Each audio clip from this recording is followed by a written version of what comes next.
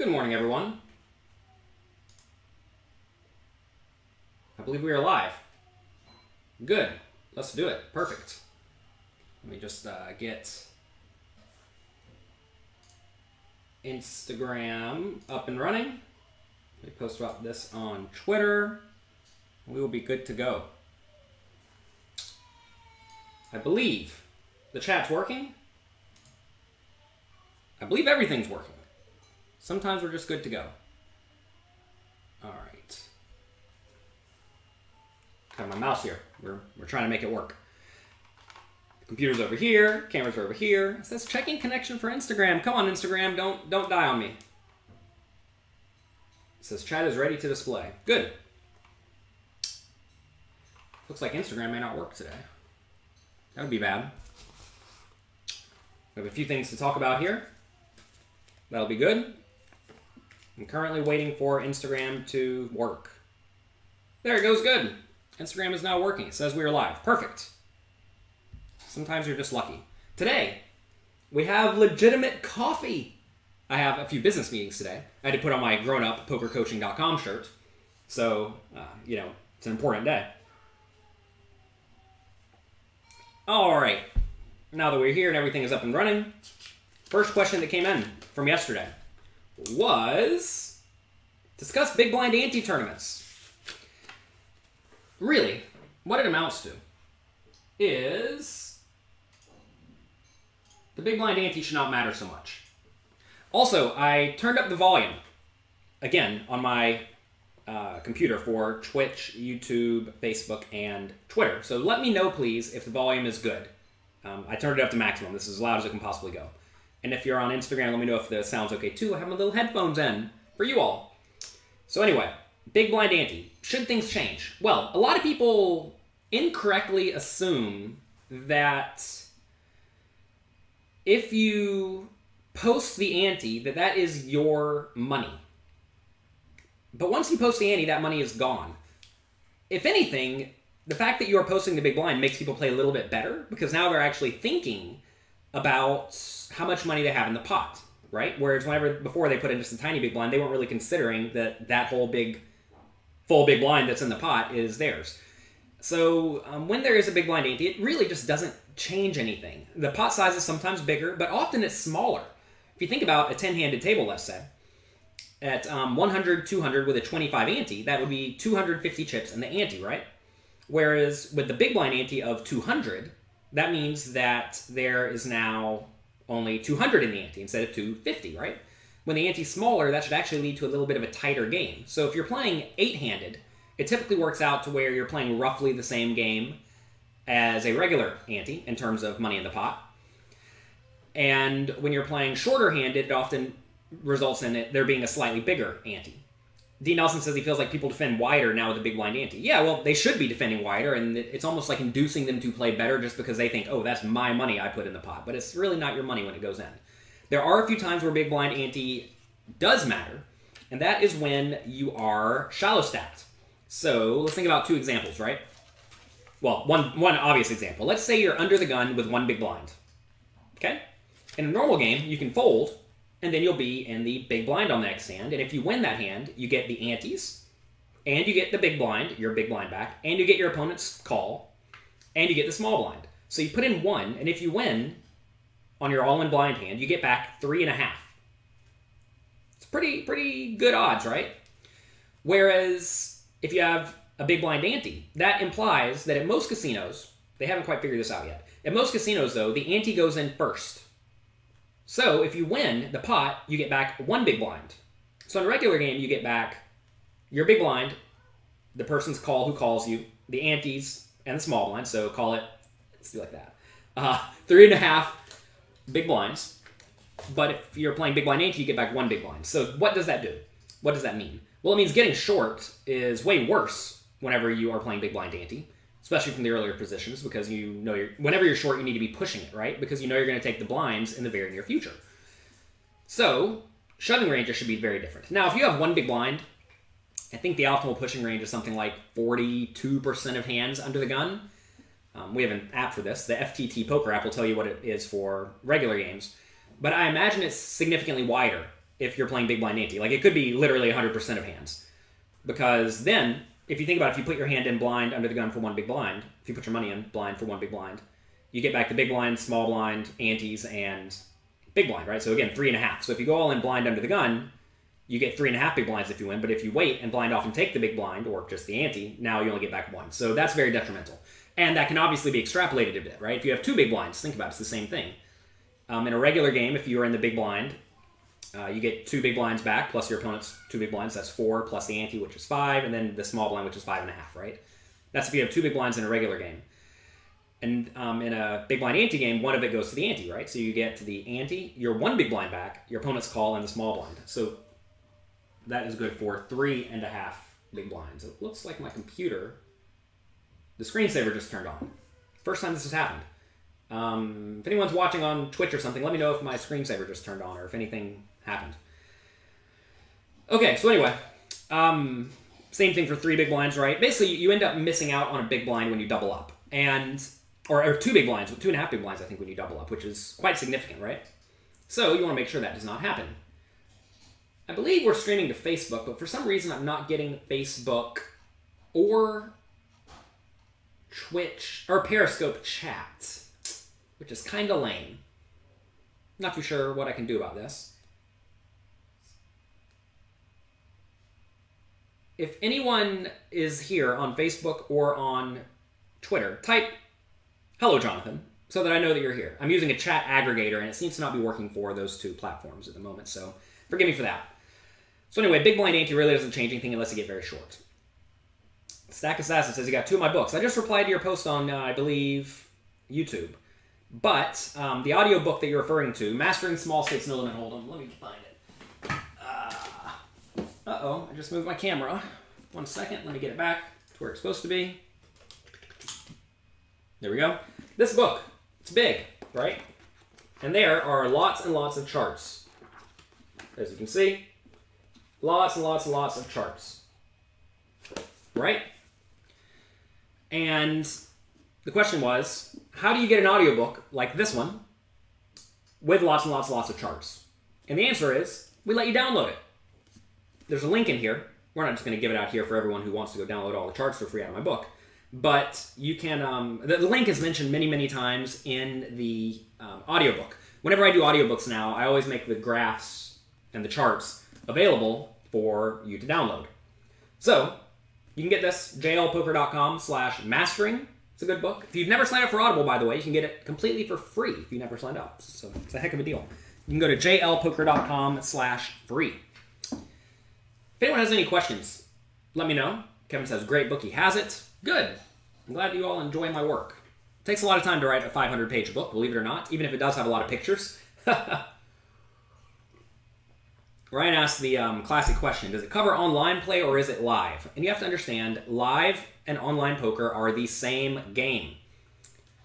Everyone always thinks they're different, but they're not. The only difference, the main difference, is that players online play better, which makes people think that it's a different game. And whenever you're playing any form of poker, it's very important to accurately assess your opponent's skill level, right? If your opponents are terrible, live or online, you should be playing exactly the same against them. And if they're strong GTO players, you should be playing the same against them, whether you're live or online. So, the book does address both forms of poker. It also addresses cash games and tournaments. It discusses how to play lots of stack sizes. It doesn't go too deep on tournament theory, though, and tournament strategies, because that was not the scope of this book, right? Do I think cash games is different than tournament play? Not so much when you're deep stacked, definitely when you're shallow stacked. But all of your plays should often be rooted in strong, fundamentally sound principles, right? And that is what this book teaches. I mean, it teaches you how to play your range. It teaches you range analysis, right? Let's find, like right here, we're talking about equities, how your hands do against ranges. Here you see we're playing our ranges in all sorts of different ways, etc., etc. That's what this book's about. It's a big book. It's a hard book. It's going to take you some time to get through, but it's worth it.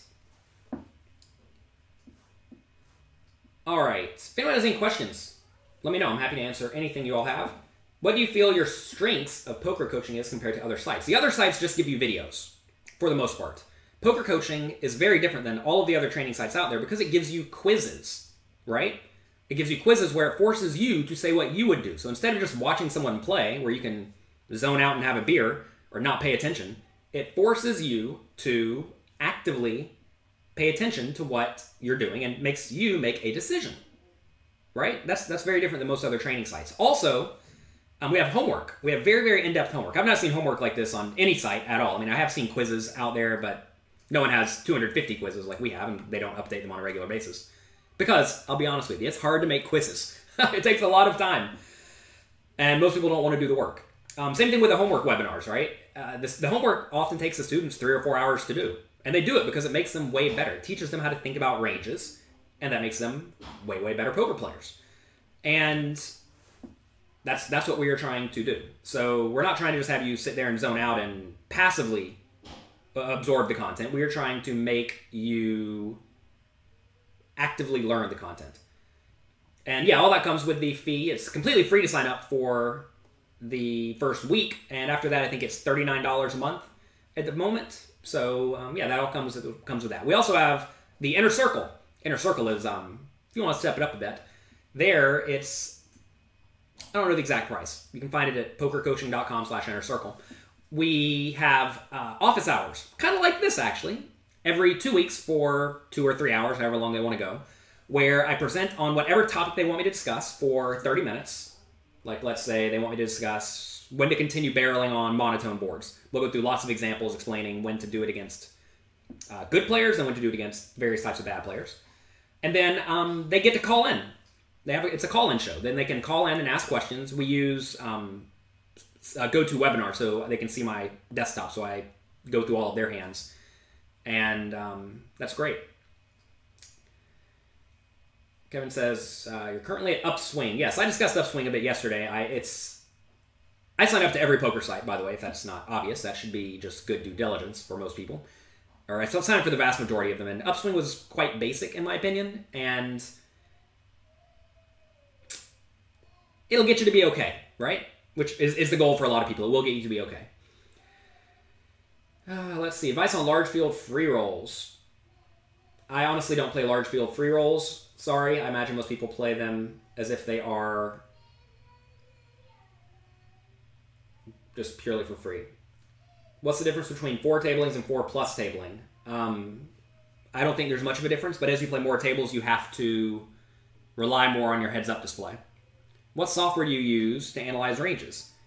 Oh, I use all sorts of programs. You can use Munker Solver. That's the most advanced one at the moment, which I do not use because I don't have a supercomputer. But I outsource the work. It's very important to outsource things you cannot do yourself or don't want to do yourself. I honestly don't want to sit there grinding out calculations all day, every day. I also use PioSolver, but that's thought to be slightly worse than Munker Solver now because Munker Solver does multi-way scenarios and accounts for the bunching effect, which is very nice. Then Flopzilla. There's my range analyzer, the float the turn range analyzer, which is what I use to make all these charts, actually. Here you have all these charts. You know roughly what your percentages need to look like as you get better and better at poker. Like, you see how we have all these colors? These explain how you play each part of your range, right? You play each part of your range differently. And it's important to break it down. And this book explains how to break it down in the appropriate proportions. What is a high return on investment for a live tournament pro? You talk to 2 guys who travel across the country to play $200, $500, $1,500 buy-in tournaments. Even a 400% ROI doesn't seem worth it, right? No, and most people have like 40 or 50%. In tournaments like that, as more and more players, as more players play an event, your return on investment typically goes up if you are a good player. However, often the structures are quite poor in those tournaments, and that's usually a reason why you're going to have 50% ROI or so. What's the name of that book? Mastering Small Stakes No Limit Hold'em. You can see all of my books at jlpoker.com, stands for jonathanlittlepoker.com. You can also type that in if you want, /free. Any tips for spread limit as opposed to no limit? I've never played a spread limit game in my life, so I'm not going to be able to give you good advice. But realize that as the pots get big, the game's probably going to play more like limit, and I imagine people probably play, they probably use bigger bet sizes than they should on the earlier streets. Is it definitely okay to use my push fold app while playing on stars? They have not banned it. I know if you use Equilab, for example, or Flopzilla, they will send you an email saying that you cannot use it. But as far as I know, they have not outlawed my Pushfold app yet. We're flying under the radar at the moment. Also, you can just use stuff on your phone if you feel inclined. Clearly don't break terms and conditions, etc., etc. Don't do anything to get yourself in trouble. That is a fishy play. You don't even play your cards anymore. You just play your perceived range. Yeah. Definitely a good thing to do, especially against good players. Your cards matter if you have to go to showdown a lot, though. If you are against players who are going to call you down, your cards are definitely relevant. How do you combat limpers in live tournaments? Say it's 10-handed, 200 big blinds deep, 2 limpers, you have ace-jack in the cutoff. Raised to about 7 big blinds with ace-jack suited. Ace-jack suited is great. Melker says, your books are free now? You can get 2 audiobooks for free at jlpoker.com/free if you've never signed up for Audible. Some of them are available on Amazon if you are part of the, I don't even know what it's called, Amazon subscription thing where you get to borrow books or rent books or whatever they call it. But most of my books are very cheap on Amazon especially. Again, you can find them all at jlpoker.com/books. Is it worth a 2-hour drive, 4-hour round trip to play 3 to 4 hours of 1-2 no limit? I guess you mean based on your return on investment. If you're going to play 1-2 no limit and you're really good, you may make 20 or 30 bucks an hour. So, if you have to spend 8 hours to make, let's call you a $20 an hour winner, 8 hours to make $80, is that worth it? You make 10 bucks an hour, minus expenses. Probably not worth it, right? Yesterday, someone on Instagram, I posted a post, I don't remember what he was replying to, but basically what he said is that, I wrote it down so I make sure I don't get this wrong. He said that most of the top 50 money winners in poker would not be in the top 50 if you took out their biggest score. Then he cited a few people who final tabled the World Series of Poker. Just name any World Series of Poker winner. And so that did not seem right to me. So I did a little bit of diligence. It took me 2 seconds. And everyone he listed was not even in the top 100. Okay? And the one person who was a main event winner. So clearly that person should be high up on the money list. And he was like number 91, right? So if the main event winner is number 91, not exactly sure what this guy was talking about. So I said, looking at the top 50 winners, if you remove their top score, that's just not accurate, right? You said something that's factually not true. So I'm trying to help this guy out, right? He's speaking without actually knowing what he's talking about. Okay. He then replied that poker players can't do derivatives, is what he was saying, and calculus. And funny enough, I've actually passed calculus. I haven't passed a whole lot of college classes, but calculus is one of them. But it's irrelevant, right? Now this guy's trying to prove his intellect. And I think you're going to find on social media, a lot of the time people are trying to prove how smart they are, as opposed to trying to learn things they do not know. And that's an interesting mindset, because you actively want to be proven wrong if you're trying to improve yourself. Because if you're always being proven right, it implies that you're not really progressing or challenging yourself to some extent. And it's important to realize you do not know it all. No one knows it all. Get that out of your mind. You do not know everything about everything. So anyway, whenever this person was challenged with facts, he got offended and decided to try to insult my and every other poker player's intellect. And the question is, why would someone do this? And how do you make sure you do not have this behavior yourself? Because it's definitely not a good way to progress as a human. And I think it really comes from the mindset of, I am trying to improve my life, and I'm trying to improve the lives of other people. And trying to stroke your ego is pointless. And you need to be very secure with yourself to understand that you do not know everything. A lot of people think they know everything, but they don't, is what it amounts to. And you want to make sure that if you are trying to progress in life and succeed long term, you need to seek out people who know more than you, and you need to seek out truth and the facts. And now truth is sometimes subjective, of course. People have different perceptions. But saying something like, if you removed the top score of the top 50 poker players, then they would not be in the top 50 money on the money list, is just not true. And then I even looked through the top 50 players, and of the top 50, 3 of them I thought were... I thought I was better... Again, my perception. I thought I was better than 3 of them. 3 out of 47, right? This is me looking at these players as a good poker player, right? I don't think I'm a fish by any means. And I believe all of these players are like very, very good, very world-class, very top-notch, which makes a lot of sense because to be in the top 50 of the all-time money list, you either have to have like won the main event or won the main event plus something, right? Or you need to have been a super high roller player for a while. And anyway, whenever you're proven to be wrong, how should you reply, right? You should not reply by being offended and by trying to say that you now know something else that is completely irrelevant to the topic at hand. That'd be like saying, in order to be a good poker player, like say I'm a real in shape guy and I can run a 6-minute mile, and you know running a 6-minute mile is great for your poker, or you think it is, because it gives you more stamina. You can say something like what this guy said, I think the top 50 poker players are fish, and it's all luck, and then you can say, well, I can run a 6-minute mile. Like, yeah, who cares? You know, it doesn't matter. I have 17 degrees from all the Ivy League schools. Like, who cares? It doesn't matter. It's irrelevant. Anyway, don't try to stroke your ego. Be secure with yourself. Be confident with yourself. And understand, though, you don't know everything, and always try to progress. Can you add a calling it all in quiz to the Float the Turn app? We're actually... Oh, wait. Is that not available already? I presume it's not, because you're asking me for it. Where's my pen? Michael, I know you... send me a message on Twitter, and I'll forward that to the developer. We have all sorts of things planned for the app, by the way. We are actually trying to figure out how to accurately calculate the big blind, how to adjust to the big blind ante, because no one really knows it yet. Because it requires you to take future games or future hands into account. ICMizer does this. And even they say it's not accurate, their program. Because it's really hard to account for the future. And you can account for this specific hand. But, like I said, right, if you know you're going to lose your big blind, your one big blind to the ante next hand, it just really screws you, right? Anyway, William says that is available. William says that the Pushfold app does have a calling quiz. I don't know if that's accurate or not. Go check it out. I can't look right now because I'm streaming on Instagram. A lot of players like Fader Holtz and Jeff Gross say meditation is really good for your game. Yeah, a lot of people swear by meditation. I think I've been asked this every day. I think since we started a little coffee, and no, I do not meditate. I do things that I find to be very meditative. They get me in the zone.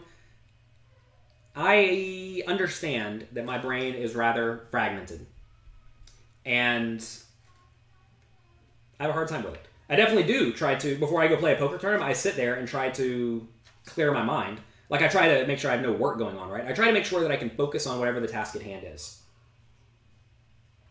Maybe Fedor and Jeff have more things going on in their life, and they need to actually actively clear their mind. I more so sit there for just a few minutes and take care of all my work.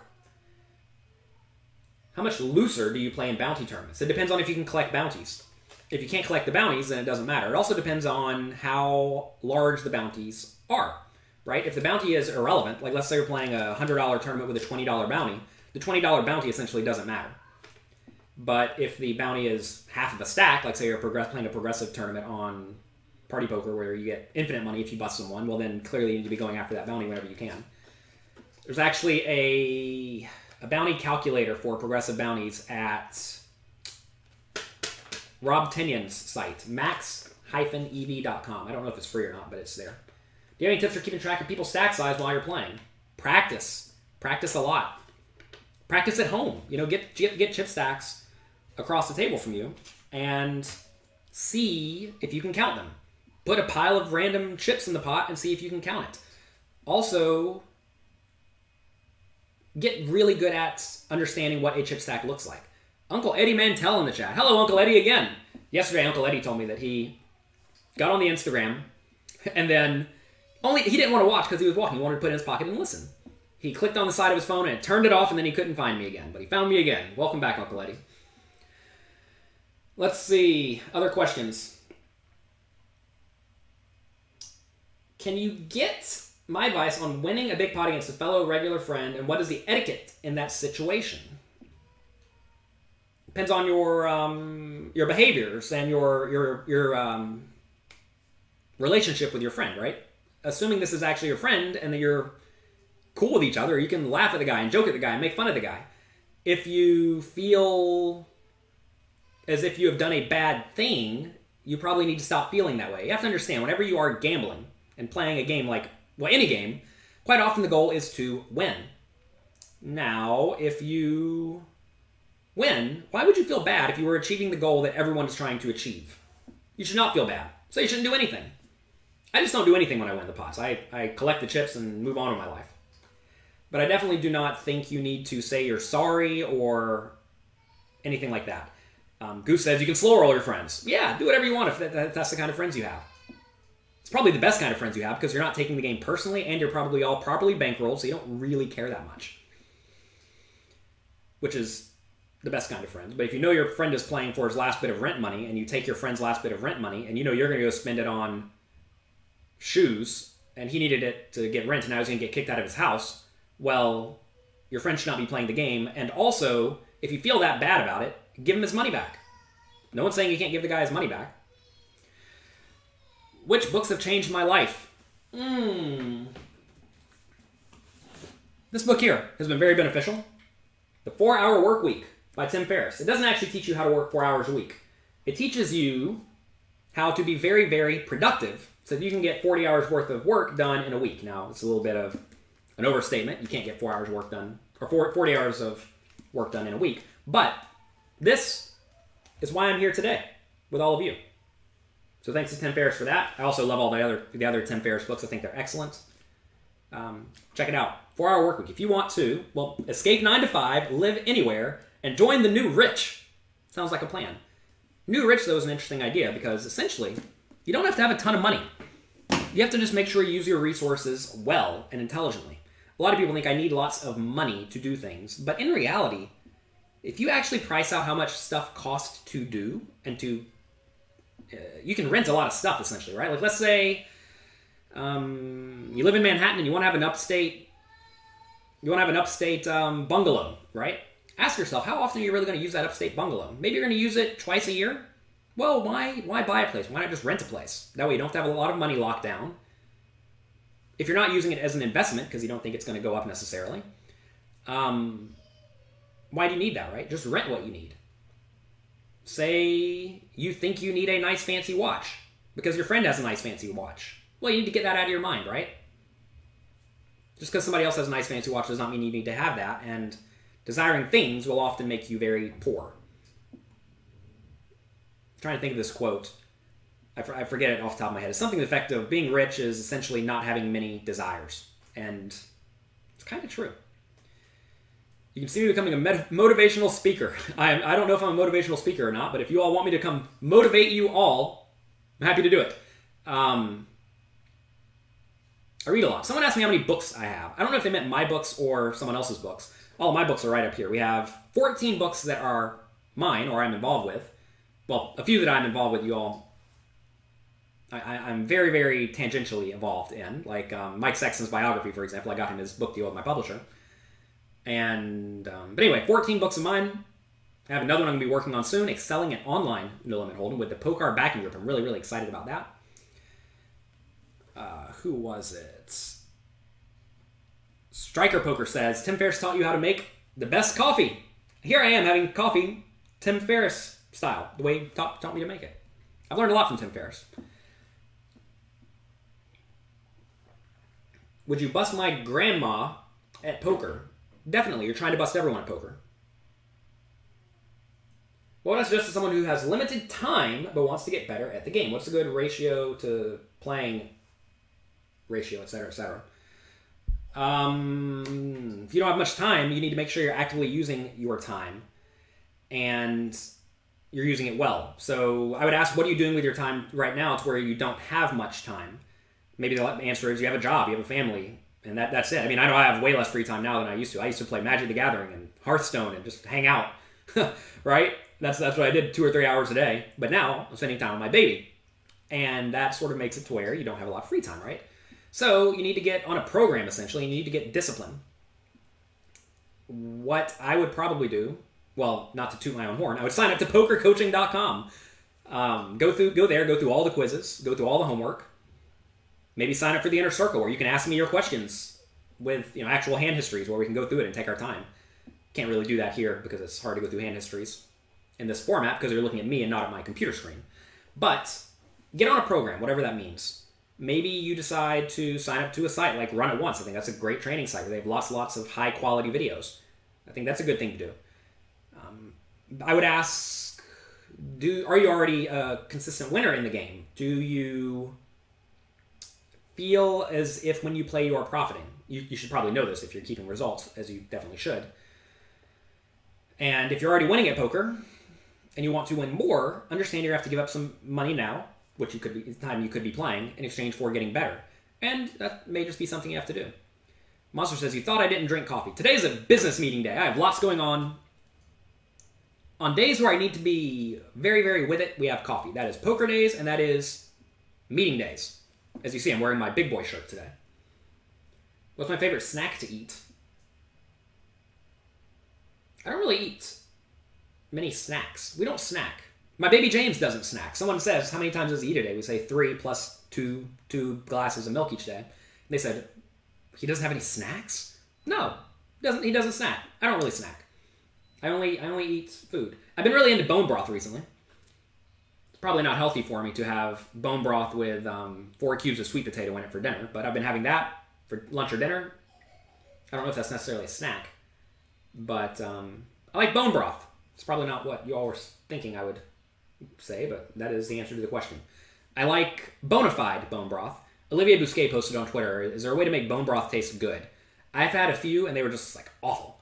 I don't know what bona fide does, but they probably put a little bit of salt in it, honestly. It's probably the answer to what they do.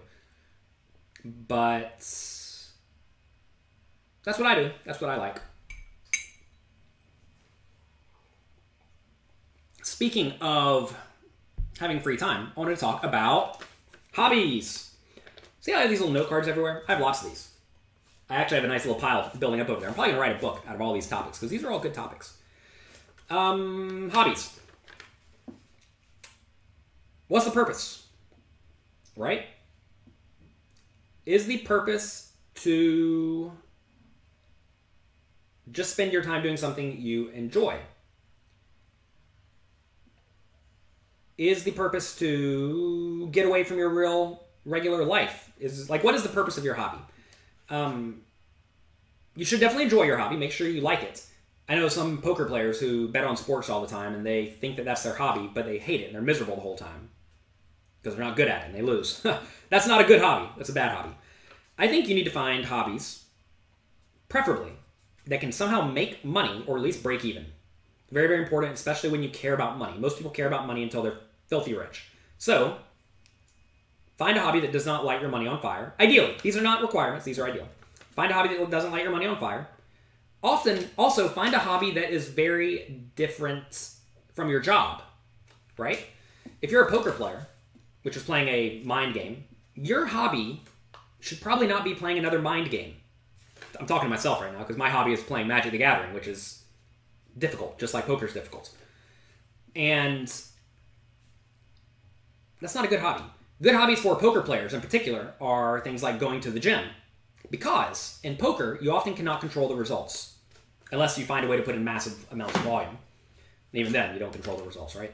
So with things like working out, you very actively control the results, right? You get to pick how hard you work out. You can stick to a regimen. You can go down. You can do it. You can feel productive, etc., etc. And working out is free, or at least very cheap, right? I mean, you can go to a park and do pull-ups on a bar and get in fantastic shape. There's a book called Convict Conditioning. It was apparently designed by a guy who was in prison who wanted to be able to do workouts with no equipment or minimal equipment. And if you think about the life of a traveling poker player, you're in a hotel room a lot, which is similar but different from a prison cell. So, convict conditioning. Essentially, you want to do, I'm probably going to get this wrong because I read this book 10 years ago. You want to do pull-ups, you want to do squats, you want to do handstands, you want to do back bends. What were the other ones? Maybe sit-ups, but that doesn't seem right. That seems too easy. I forget. There are two other exercises. There were 6 exercises altogether. I got to where I could do all of them pretty well. They go through progressions for ways you can do it harder. Planks. Okay, there we go. Strikers getting it. Planks. Yeah, planks is it. And deadlifts. No, not deadlifts. Deadlifts require a bar. All these exercises require nothing. For pull-ups, by the way, you get a door at a hotel room and you put a towel over it and you can do pull-ups against the door. So all you need is a door to do all this. At what point do you consider going all in poker when you got your results to back it up? That's a difficult question. It depends on your life. Some bone broths have high sodium. I definitely agree. What's a good sample size of hours in determining your skill? I actually, so funny enough, I have gotten asked 100 times since I started Little Coffee a week and a half ago, like bankroll questions. And I decided to answer it. I have a blog post coming out next week on my website, jonathanlittlepoker.com. And essentially, I'm going to answer all of your bankroll questions there. I already wrote the article. It is 14 pages long. How long? I think it's 9,000 words. It's a lot of words. But, it's a bankroll article. I call it the Bankroll Bible. So that is going to be on my site in 1 week, jlpoker.com/blog. Every week, by the way, I post a blog post of some type. If you have not checked it out, go there, let me know what you think. I've posted a blog every week for the last 3 years now, so check it out.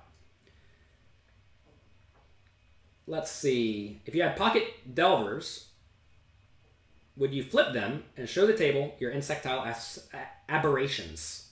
I'll show you what I do whenever I'm playing Magic. Let's see. Where are they? Give me a second. Someone wants to play Magic cards. I'll show you how I play with my Magic cards. Let's see if I can have a deck put together. I don't know if I do or not, actually. I took apart Delver a while back. Let's make sure my camera's not completely screwed up. Oh my god, I screwed up the camera so bad. Alright, let's get this camera back fixed. Alright, everyone's messing up my setup just so we can play our Magic cards. I think I have a legacy deck in here. Just one net? What is all this junk? Delvers. Here's a Delver. Here's a Delver. This is what my hobby is. Woo, it's so fun! I just play with the Delvers like this. Someone asked on over here. So we have the Delver in the sleeve, right? And then you just get it out and you turn it around. Here's the insectile aberration. If we have pocket Delvers, we have 2 of them, right? There they are. You just take them out and you flip them. That is how I go about playing with my pocket Delvers. And I don't use the little check card. I think the little check card's silly. Always double sleeve your cards if you are a professional adult, because people will spill stuff on them. If I took this and dipped this in my coffee right now, it would not get wet. The card would be perfectly fine because it is in 2 sleeves. You see, it's in a sleeve here and it's in a sleeve here. Magic cards. Ooh, we can always talk about Magic cards. All right, what else? Is there not a good legacy community in my city? There is a good legacy community in Manhattan, but I don't get to play because I have a child. What are those scribbles on it? Ooh, these are signatures. I love signed Magic cards. This is probably my little silly obsession.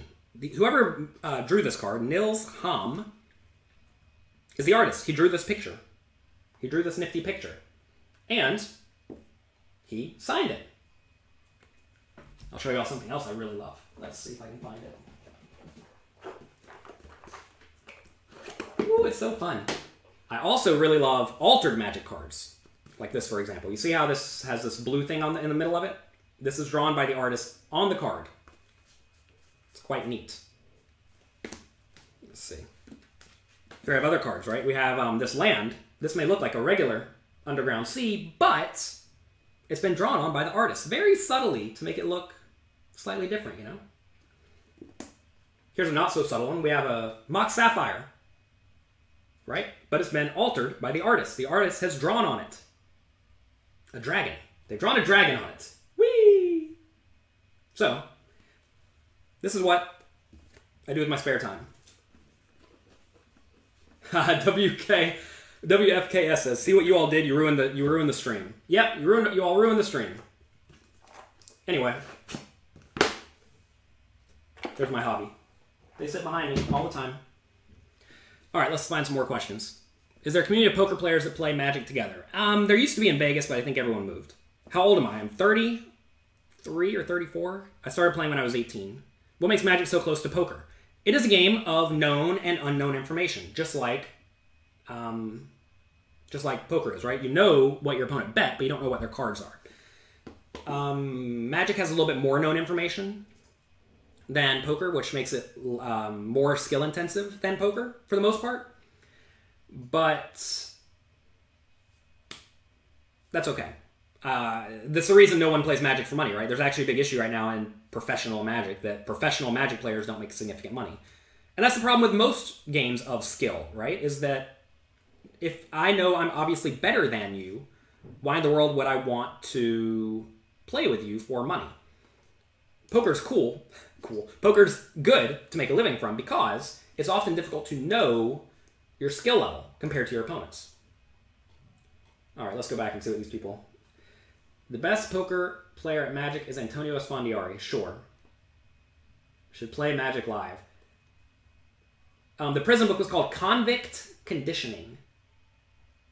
Chat says hiking is your mental escape. Yeah, that's a great thing. Hiking is a great one. All right.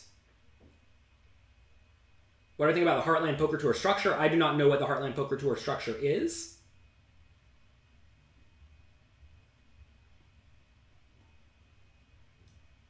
So I think that we have Delvers within reach. Well, every responsible Magic player has at least 4 Delvers. I think I have 12 of them. All right. Let's see. Where are we? Where are we on? Do I play live cash games these days? Not nearly as much as I used to. So I'll tell you all my schedule in the past. What I used to do is I would go to a poker tournament series. And then what I would do is I would play the daily tournament. They almost always start at noon, right? So the tournament starts at noon. And what I would do is I would play at noon. And then if I busted before about midnight, or I'm sorry, before 8 p.m. or so, I would play cash games until midnight, right? To make good use of my time. So if I played a tournament, I busted at like 3 p.m., I would go play cash games. So fine and good, that's how life was. Now, what do I do? Well, now they have re-entry tournaments, which makes it to where you don't really go broke so quickly, right? If you bust at 3 p.m., you can buy in again, usually until 6 or 7 or 8 p.m. So, typically you don't actually bust for most tournaments until 8 or 9 p.m. at the earliest, assuming you come fully bankrolled and you plan to re-enter, right? So with re-entry tournaments existing, it makes it to where I don't have as much time to play cash games when I play the tournament circuit. So now I'm only playing cash games when I get invited to a good home game or a televised show. Like I played 2550 on Poker Night in America a while back. That went great. Then I also played a 5-10 game with the winners of Survivor. Somehow me and 5 winners of Survivor played 5-10 no limit, and I won literally every hand. You want to talk about feeling bad about winning? I felt bad about winning. Because I won literally every hand. I got smacked by the deck, and I played well, and they all played poorly. They didn't all play poorly, but some of them played not so great. It was like they'd never played poker, you know? They were just getting on TV to play for fun. And I felt so bad. I just won literally every pot. So what I did, you want to talk about feeling bad about things like this. After that, we all went out to dinner, and I paid for a large chunk of the dinner. I think I was up about $1,500 or something, and the dinner was $1,000, so I think I just paid the dinner. Whatever. Was Tyson at the table? Tyson was at the table. Tyson was on my direct left. They actually told us specifically before the show, if you have a conversation, have a conversation with the whole table. Don't just talk to the person next to you. Tyson, for some reason, demanded to talk to exactly me like half the time. And I'm not going to be a jerk. I'm going to talk back. And so multiple times the producer had to come out and say to me and Tyson, you got to stop talking to each other. You have to talk to the whole table. It was funny. How do you adapt to a low VPIP cash games? You just start stealing more. Yeah, people are tight. Realize that most of your equity is going to come from just stealing blinds. I mean, this happened a lot at 10-20 no limit when I used to play there at Bellagio a lot. What would happen is the table was very tight, right? They didn't defend their blinds well. And when they did defend, they often just check folded. So I'd raise pre-flop, big blinds would call, they check fold. Right? You're not going to get rich playing this game. Well, you will get rich playing this game, but you won't have big wins. So you have to make sure you don't stack off poorly, because they're always going to have way better hands than you. And you just steal a lot of blinds and realize that your equity comes from stealing the blinds 3 times per orbit, and that's most of your profit. Am I making 40% on each entry? It depends on the buy-in, and it depends on the game, right? It's very important to realize that if you're playing a $25,000 tournament, no one's making 40%. But if you're playing a $500 tournament, lots of people are making 40%. Was Garrett Adelstein playing? I only played with the winners of Survivor. I have played with Garrett a few times, and he's an absolute character. I played with Garrett for a long time. Like, we played in LA a decent chunk. I went to the LAPC one time and just stayed there for something like a month and a half, and I played with him like every day or often, and he played like that back in the day too. What do you think about his playing style? It's maniacal. When you enter a tournament, do you look at it like you're entering a brand new tournament? Yes. So if you have a 40% ROI, do you have 40% ROI on each buy-in? No. I discussed this in my bankroll article coming out in a week. Essentially, your ROI goes down as the structure of the tournament gets worse. This is a very, very well-known thing. So, actually, if your ROI is negative, it gets better as the structure is worse. So if you're really bad at poker, you should be buying in late. Anyway, your ROI goes down as the structure is worse. So when you're buying in late, you're essentially buying into a turn where you have 50 big blinds instead of 200, or 15 big blinds instead of 200, and that drastically affects your return on investment. Poker player Jean-Robert Ballond, yeah, he was on Survivor a while back too. There have been 3 poker players that claimed to be poker players on the show. They had John Robert, and then they had Garrett, and then they had Anna Kate, I think is her name, or something like that. Survivor starts tomorrow. Yeah, new season of Survivor starts tomorrow. I love Survivor. I watch all of them. Speaking of not watching a whole lot of TV, but having hobbies, I like Survivor. Survivor's a good game. I would definitely go out there and play it. So, hello to all the producers of Survivor. Please pick me to come play. This is my 1-hour-long audition tape. Against low VPIP players, out of position, low connected board, how much do we continuation bet? Depends on the opponent. You'll find that some players will always call small bets. Some people will always fold to big bets unless they have something. If you want them floating a lot, bet small. If you want them folding a lot, bet big. It depends a lot on the player, though. Typically, though, in that scenario, you often are going to want to... Well, let's see. Against a low VPIP player out of position. How much? So you're saying that we're first to act? If we're first to act, that means they called on the button or something like that. You probably need to be checking a decent amount if they play mostly good cards to start with, because they should not fold that often on the flop. Wee says he likes Big Brother. I've never watched Big Brother. I feel like Big Brother is a little bit more too drama heavy. I'm not a big fan of absurd drama. Sure, Survivor has absurd drama sometimes, but I guess I just don't view it to be as absurd. I don't know. Anyway, this question that HSOE is asking is very broad, right? And these are the kind of questions we tackle at pokercoaching.com in the homework. I would say, you raise from middle position. What is your range? Right? You need to know, plus or minus a few hands, what your middle position opening range looks like with 100 big blinds. Okay? Only a tight player on the button calls. Flop comes through 6-3-2. What is your strategy with each part of your range? So, which hands are we betting? First off, which hands are we betting and which hands are we checking? Next, are we using a strategy where we bet big with some hands and bet small with some hands? You may decide to bet the same size with everything, which is often what I think most people do. Although they mix it up sometimes. Usually they have 2 sizings. Most people don't have more than 2 sizings if they're playing well, because it's really hard to implement a balanced strategy with 3 or 5 or 7 sizings. Because then, like say you have 7 sizings, you have to make sure they're all balanced, and that's really hard to do. Assuming you're trying to play well, right? We're trying to find the baseline default solution. You mentioned that we're playing against a tighter player, pre-flop, which means they're going to have stronger hands than average when he makes it to the flop. So we would discuss that, right? We'd say, what does this guy's range look like? Do we expect him to fold a lot? Et cetera, et cetera. Then, okay, we bet. Let's say we bet small with part of our range, and we check some of our range. I would say, okay, we bet small. What does that do to your range? Well, first, it gets rid of all of your checks, right? So now your range just lost part of it. We get to the turn. What do you do with that part of your range? Let's turn to 10 of clubs, right? Whatever. What do we do with our range now? And you would say what you do. And I'm going to say, let's say we check. So that gets rid of your betting range, right? So now we're left with our flop betting range, turn checking range, which is going to get narrower, narrower, narrower, right? And this is what we do at pokercoaching.com. But this takes people 4 hours to do. It's not a simple question of how do you play this spot? I mean, that's not how poker in life works. This takes a long time to solve these questions. All right. When you're 28, do you think it is a good time to start playing poker? No. You have a lot of you don't have a lot of experience, but you would like to seek it to become a professional. What's your advice? Basically, I would tell you to play the game for fun and enjoyment and see if you are actually winning money. If you don't play poker at all or very little, and you're not winning money, you probably just don't need to get in it. Most poker players aren't going to tell you this, but it's true.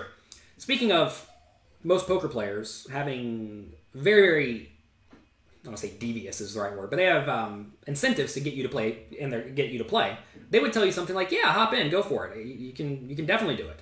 But in reality, most poker players don't make money, right? Because of the rake and because they're just not good. So you have to be very, very good to start with. You just told me you have no experience or little experience. And you're already 28, so you probably have something going on in life. And it's just not a good thing to get into, I don't think. Unless you do it as a hobby, right? Find yourself a hobby. And that's it. Eddie Mantell says, just met a fan who bought my books. Sweet. Just signed up for poker coaching. Absolutely love it. And taking your time going through the webinar is good. Do you have any suggestion for the sequence? Go back to the first webinar that I ever made. Start there, work your way towards current. JMFG, good morning, welcome. Which poker sites do I recommend? Definitely the major ones. Party Poker and PokerStars are by far the main sites. You will always get paid. They're big publicly traded companies, and you'll be fine on those.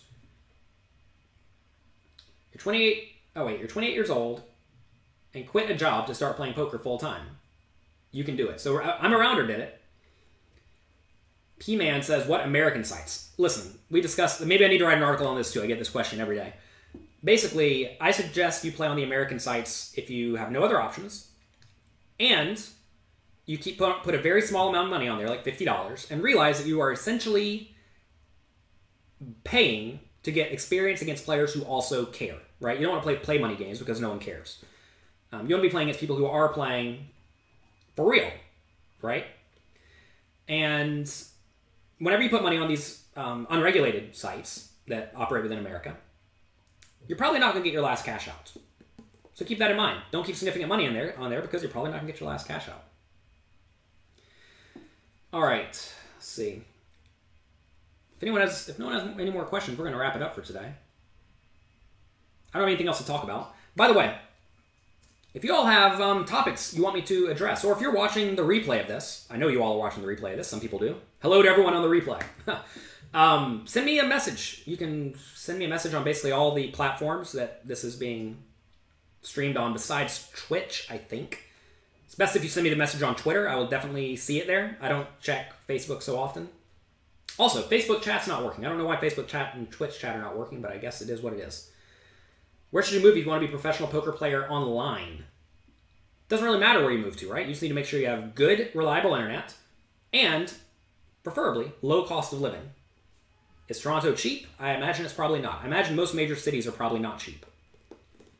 What's the absolute minimum of big blinds you will late register with? That depends on the tournament, Double G. I discussed this in the Bankroll chapter or the Bankroll Bible coming up in the next week. But essentially, you're not going to have much of a positive ROI with something like 20 big blinds or less. So that's often the answer. Unless the tournament's real soft or the rake is really, really low. What do I think of 100% continuation bet for 1/3 pot sizing when you 3-bet out of position? Seems like a fine generic strategy, but definitely leaves money on the table. What online games would I recommend to play that are profitable? They're all profitable. Cash game, tournament, sit and goes, whatever.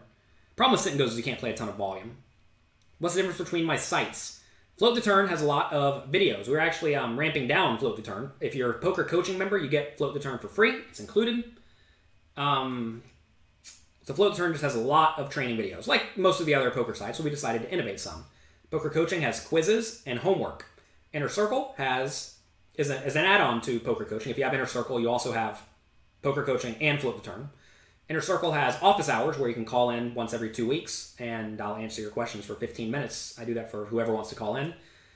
And it also has mini webinars where you suggest specific topics, like that question I was just asked. You know, how do you play when you raise pre-flop and a tight player calls? I would go through that spot for you in the Inner Circle if you were an Inner Circle member. So that's what we do there. You need to be playing huge to live in Toronto to make it worth it. Yeah, because it's probably expensive, right? Is a 10% rake, $6 max, $1 for bad beat. Is that standard? No, that is high. High compared to Vegas, standard for South Florida, I think. Can you download the quizzes? No, the quizzes are all online, so you have to be online to do it. Quizzes are actually made by me making a lot of small individual videos, like 3-minute videos, and we stitch them all together with buttons in between to where you have to say what you're going to do. What books or resources do I recommend to someone who's already crushing the mid-stakes limit hold'em, but wants to take their game to the next level? I don't know. I don't know anything about limit hold'em books.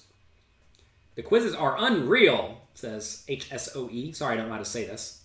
Not even going to try. Yeah, the quizzes are good. We spend a lot of time making them work. If you're beating mid-stakes limit, there really aren't a whole lot of resources out anymore. Limit hold'em is essentially thought to be a solved game. There is a book by this guy, Stocks Trader. I forget his name off the top of my head. It's a blue book. Something to the effect of winning in tough limit hold'em games or something to that extent. That's probably something you should look into. You're about to become a blackjack dealer. Any tips for you? I don't know anything about being a blackjack dealer. What do I think of Ben CB's Raise Your Edge course? I've not taken Ben CB's course, but I've watched a bunch of Ben CB videos. He is a coach for the Pokar backing company, which I am a part owner of, and I've watched every video he's made, and they're all good. So I presume that his course is good too. Do I play mixed games / PLO? I play proficiently, in my mind, so probably pretty good. No limit hold'em, PLO, limit hold'em, and that's it. I also am competent enough at Omaha 8 or better, deuce to 7 triple draw, and the other games I do not know how to play because I never play them. I discuss this a lot, that I don't really play to play. A lot of people think that you play to have fun, right? And at this point in my life, I don't really have time to be playing lots of random games just to play them. Like, I just don't load up the poker site and play limit 7-card stud for an hour to pass the time, right? That's not what I'm doing with my life right now. So now I don't have a reason to play these games. You may say, well, you can play the tournaments during the World Series. And that is true, but it's only like 3 tournaments, so it's not really worth a large time investment. The Nutsman says, you used to play for Pokar. Nice. What time are you on in the morning? 9 a.m. 9 a.m. Eastern Time. Speaking of 9 a.m. Eastern Time, it's already 10 a.m. So I have to go.